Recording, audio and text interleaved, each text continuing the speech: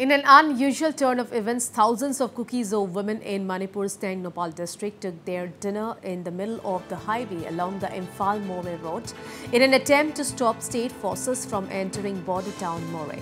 Notably, tensions ran high after the shootout between security forces and armed groups in Moray, following which the government attempted to transport state forces into the border town. Reportedly, a convoy of 10 vehicles, including the Indian Reserve Battalion, Manipur Rifles and the commando personnel, were heading towards Moray town when the women folks obstructed them at 𝗡𝗢𝗡𝗥.